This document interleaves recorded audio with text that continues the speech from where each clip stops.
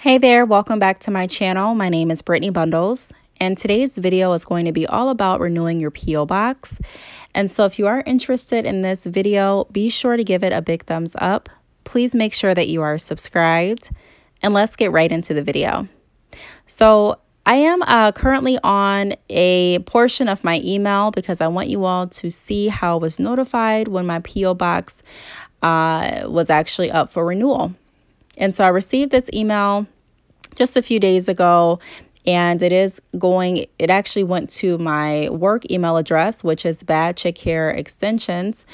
And so I thought this would be a great opportunity to kind of go over the renewal email with you, to go over the renewal methods, and to explain a little bit about some of the new services that USPS is going to be offering. And so as you can see here, it does state in the title of the email, USPS P.O. Boxes Renewal Payment Due. I don't know why I just said title of the email, but in the subject portion. But yes, so pretty much I made a video about, I think it was like 3 months ago, just going over the benefits and the perks surrounding having a P.O. box for your business. If you haven't watched that video, I strongly suggest that you check it out. That video is listed in my playlist, and it's under the playlist for starting your business. So make sure that you check that out along with a lot of other videos that I have. But having a P.O. box for your business is really, really important, especially if you want to pretty much protect yourself, keep yourself private.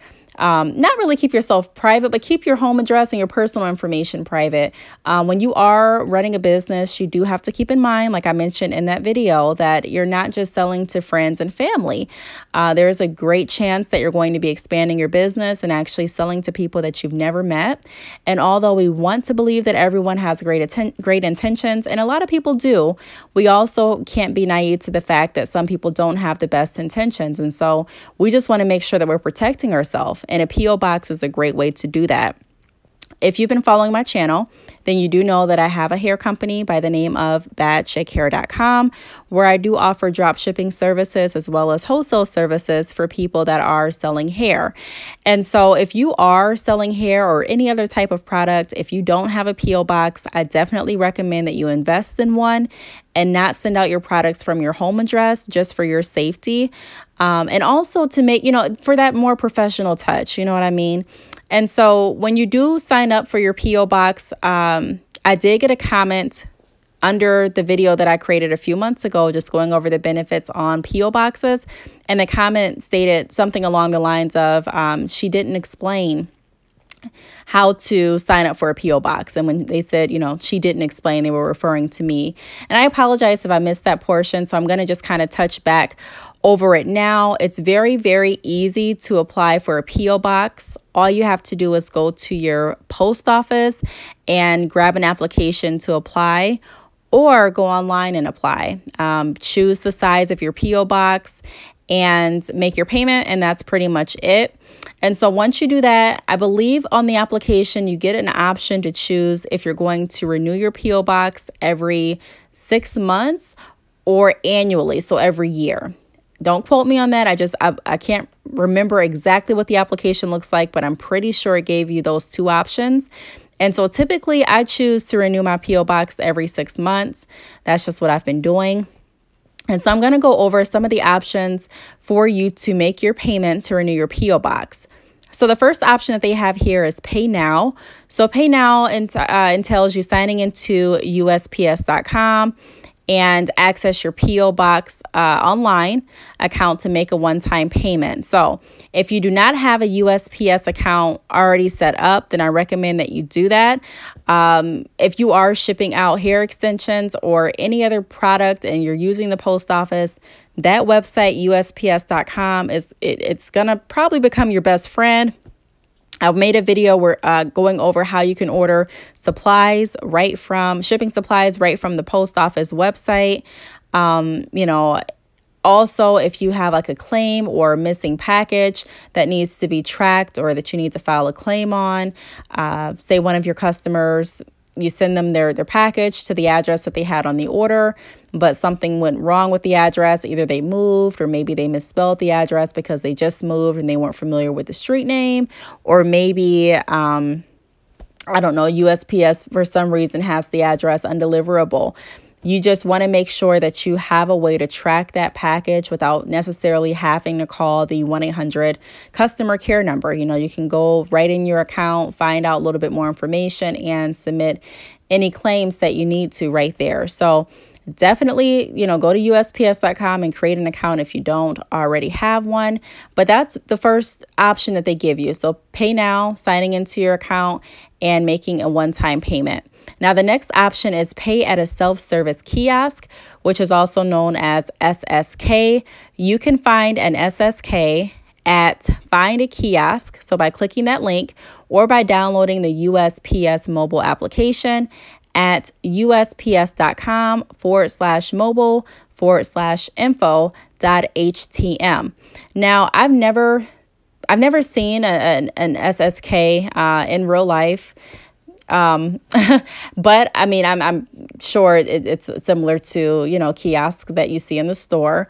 I typically go to the same post office to ship orders and to check my P.O. box. And, you know, the post office that I go to, it's a fairly small post office. And so they may not have the kiosk there. But if you do want to check, or if I ever wanted to check to see where a kiosk is, I'll just go ahead and click the link and find out more information. I do want to say this: if you do want to receive this email, then when you are signing up for your P.O. box, make sure that you put down your business email address so that you can be notified as well when your P.O. box is up for renewal. And so, you know, you'll receive this information and you'll be able to go ahead and just click the links and find, you know, a payment method that works best for you. Now, another way that you can make your payment to renew your P.O. box is pay by mail. So send a check or money order payable to U.S. Postal Service to the postmaster where your P.O. box is located. Include your P.O. box number on the face of the check. So if you're someone that likes to pay the traditional way, which is, you know, mailing a check, there's nothing wrong with that.